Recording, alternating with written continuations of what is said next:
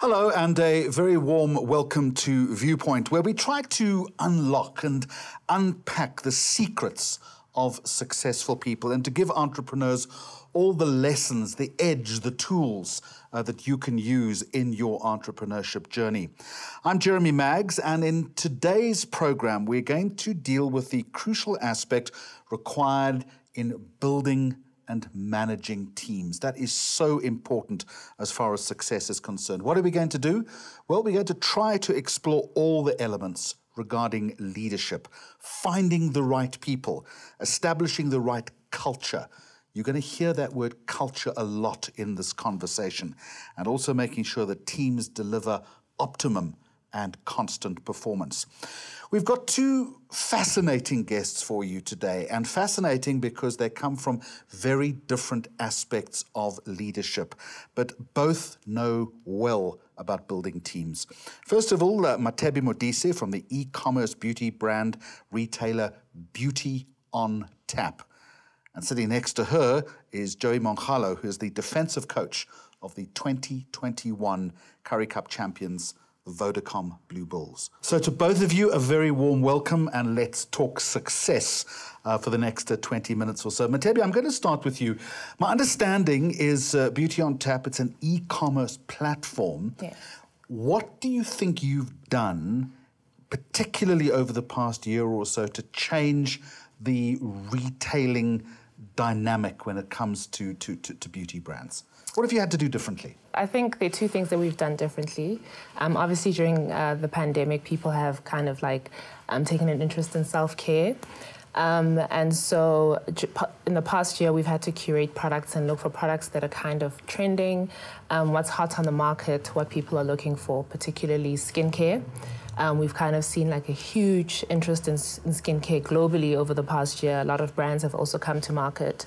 And so we started to curate the right skincare products and put them on one platform where people can, have a wide variety of skincare that they can buy. So we always see like mixed baskets of, high-end stuff that is international or even local products. And what we've did differently to a lot of e-commerce stores or even walk-in stores that have an online capability is we deliver very fast. So if someone puts in an order before 9 a.m. and they're in Joburg, we'll deliver that day. Joey, a warm welcome to you. When they told me you were coming on board, I was interested because you're in the rugby space. This is a program about entrepreneurs, but your expertise is building teams, and that's what entrepreneurs need to understand. Add to that, you're also in the sphere of industrial psychology. So as someone who's involved in the coaching dynamic, how do you go about building teams? Because that is what ultimately successful entrepreneurship is all about. What's your secret? Sure. Thanks for having me, first of all, Jeremy, and great question. So for me, there's three things that I look at, just in general in leadership. So the first one, I would say that if you're building a team, your leadership structures need to be right, because that gives direction. By direction, I mean somebody has to align vision, values, and vessels.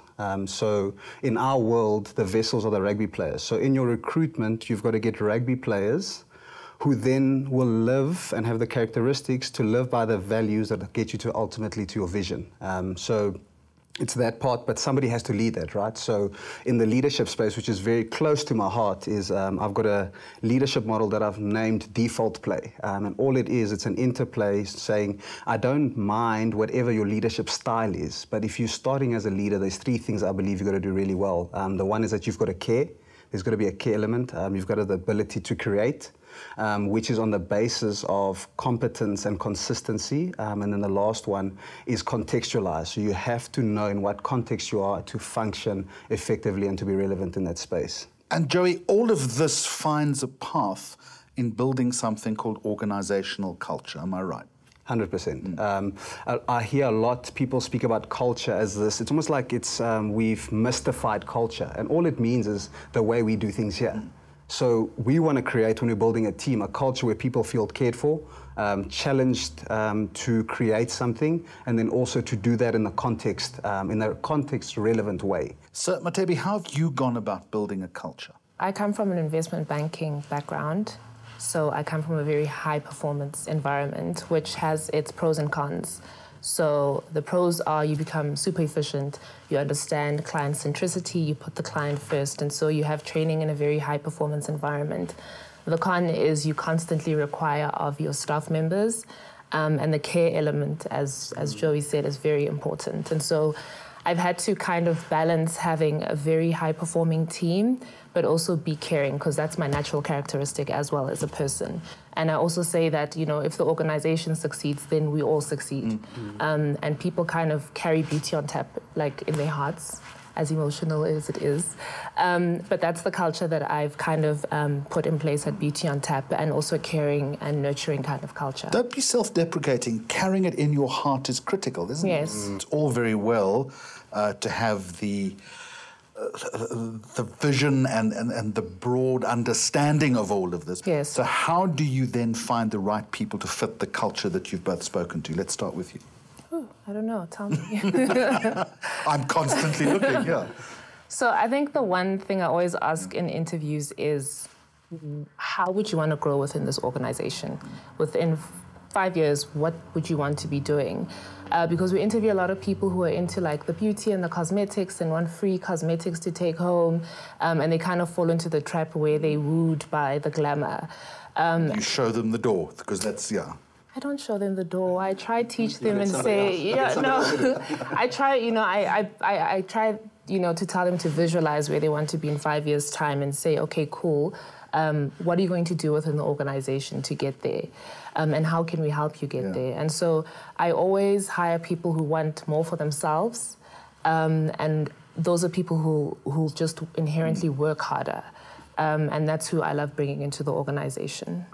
But you can't select people in your sphere on culture alone. They're also got to be selected on performance. It's a completely different area, isn't it? So for us, humble, hungry, and hardworking, Triple H, right? So you can tell a guy's hunger if he wants to go to the next level or not. You get some certain players who they've reached their standard, they want to stay there, they don't want to be challenged 100%. So you'll see the hunger in somebody's ability to want to go to the next level. The humility is just the way, my disposition towards people.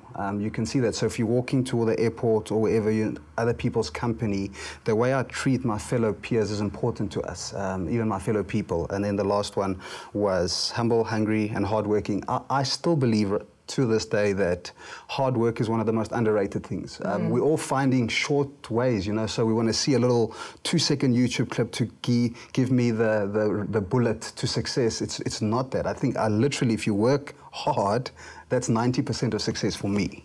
Hard and smart, though. Yes. Yes, I agree on that. Mathebe, let's talk about unique South African cultural markers, if we can. Common cause that we live in often a male-dominated patriarchal society. Within the organizational space, how do you factor in, for instance, the importance, the power, the influence of female leadership, black female leadership? That would be something that I imagine would be part of your lived experience. Yeah, and I mean, I talk to a whole lot of brands that sit on Beauty on Tap, which are female-led, and all have a common problem that it's hard to lead as a female. You know, you have men who want to be more dominant in the organization, and you kind of have to put your foot down and say, you know, I know this organization, I've built it, so hear me out. And so it's very difficult. I mean, you know, we have drivers, and you want to hire a female driver, but you can't because it's kind of dangerous in the country and they can't be driving around delivering. And so you just have to build yourself up as a female leader, show people that you can lead, convince people that you can lead, which is kind of sad.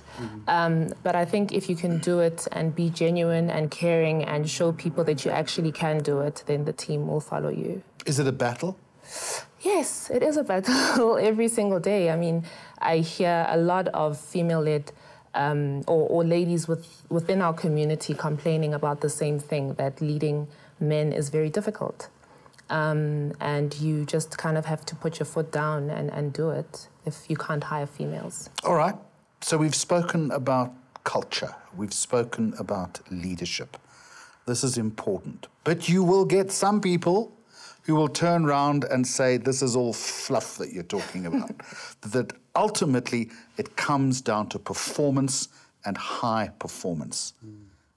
How do you fight that argument? The pathway towards success is far more important than the success itself. Because the one is more consistent than the other. The other one is a hit and miss, right? We win and lose a rugby game, we'll keep doing that. But if I know that we won and lost because of A, B, and C, then I can build something that's got a more longevity, ultimately. So I think it's probably longevity is that output it, is the difference between the two. How do you, in your organization, deal with non-performers? I lose my mind. You know, I sit down with people and I try to understand, you know, what's going on with you. What is it that's, you know, slowing you down? How can I help you? So I'm somebody who has, you know, personal conversations with people in my organization. And I don't want to be people's friend because I think that changes the dynamic completely. But, you know, I care. I think caring as a leader is very important. And so I have those conversations and try to fix it. I'm not somebody who just fires people. I'm somebody who also calls their mom a lot. I call my mom like, oh my gosh, what must I do? Because she's just a very caring person, whereas, you know, I have like a short fuse. So I also hear other voices and get second opinions to solve for people issues. And very different in your world as to how you deal with non-performers, given that in any sports space, form ebb and flows. So I'd almost say back to what Ms. Molise is saying about care. If you go that acronym again, where the C is to create places to communicate, the A is to give attention, the R would be resource, reward, and review. So for us is to say, okay, have I given the player the best possible resources for him or her to perform to the best of their ability? And if they have, then I've got to find a way to reward them. So they've got to say, okay, yes, they got intrinsic reward, but I've got to say, hey, I acknowledge that, right? So well done on that. And then the review part is if we haven't got it right. And then we like to speak about if your effort and your attitude is right and you make a mistake, we can handle that. The mistakes that are tough to handle is when we feel like you've been lax in your effort, you've been lax in your attitude. Your attitude, I just speak about your disposition, your hunger to get something done. If you then lack, then that review process becomes a tougher process. So for us, leading the system is to say, okay, have we given you the right resources? If you haven't succeeded, then it's either the resources weren't right or you might not be the right resource for us. And it's not a throwaway. We believe massively in a growth mindset, and to say that not yet. So you're not there yet, Jeremy, but we can still get there. I want to come to the end of this conversation, and I'm going to put you both on the spot just a little bit. Don't look too nervous. You've both listened to each other in a fascinating conversation. Sport and beauty, they really are yards apart. What have you learnt from the sports space in this conversation that you can take back with you? So we were actually saying earlier when we were talking, I was saying it's so interesting that you talk about sports like this and you can apply so much of it to entrepreneurship. So I've heard him using acronyms and that, you know, he has like kind of, not templates, but he has fixed... well, there's a methodology. It's a methodology. And for me, our culture kind of just flows, right? Because, you know, we're a startup, we're still trying to figure ourselves out.